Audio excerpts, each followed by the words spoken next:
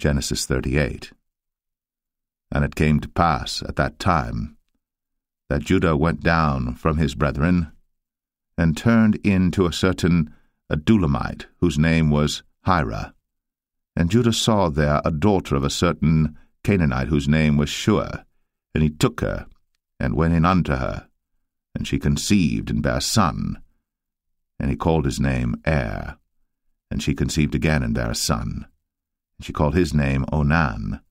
And she yet again conceived and bare a son, and called his name Shelah. And he was at Chezib, when she bare him. And Judah took a wife for Er his firstborn, whose name was Tamar. And Er, Judah's firstborn, was wicked in the sight of the Lord, and the Lord slew him. And Judah said unto Onan, Go in unto thy brother's wife, and marry her, and raise up seed to thy brother. And Onan knew that the seed should not be his. And it came to pass, when he went in unto his brother's wife, that he spilled it on the ground, lest that he should give seed to his brother. And the thing which he did displeased the Lord, wherefore he slew him also. Then said Judah to Tamar his daughter-in-law, Remain a widow at thy father's house, till Shelah my son be grown. For he said, Lest peradventure he die also, as his brethren did. And Tamar went and dwelt in her father's house. And in process of time, the daughter of Shua, Judah's wife, died.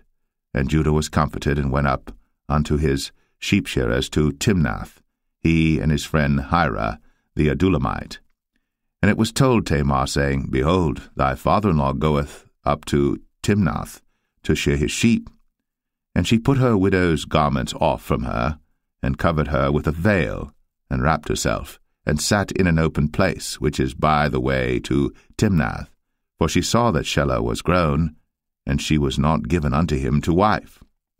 When Judah saw her, he thought her to be an harlot, because she had covered her face. And he turned unto her by the way, and said, Go to, I pray thee, let me come in unto thee. For he knew not that she was his daughter-in-law. And she said, What wilt thou give me, that thou mayest come in unto me?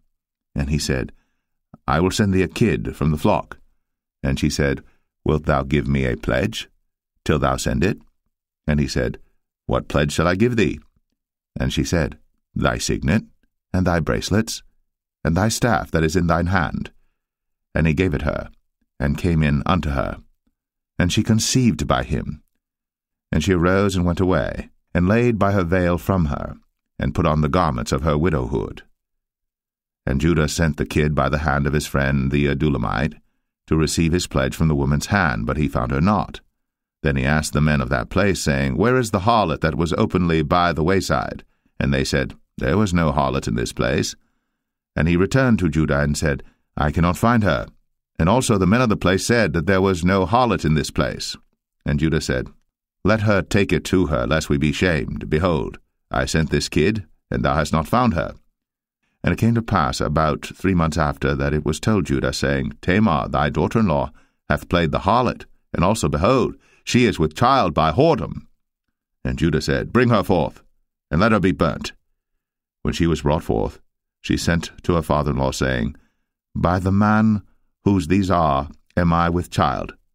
And she said, Discern, I pray thee, whose are these? The signet, and bracelets, and staff.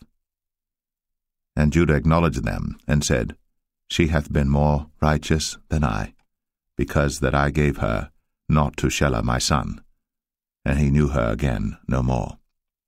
And it came to pass in the time of her travail, that, behold, twins were in her womb. And it came to pass, when she travailed, that the one put out his hand, and the midwife took and bound upon his hand a scarlet thread, saying, This came out first. And it came to pass, as he drew back his hand, that, behold, his brother came out. And she said, How hast thou broken forth? This breach be upon thee.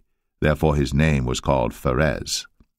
And afterward came out his brother, that had the scarlet thread upon his hand, and his name was called Zerah.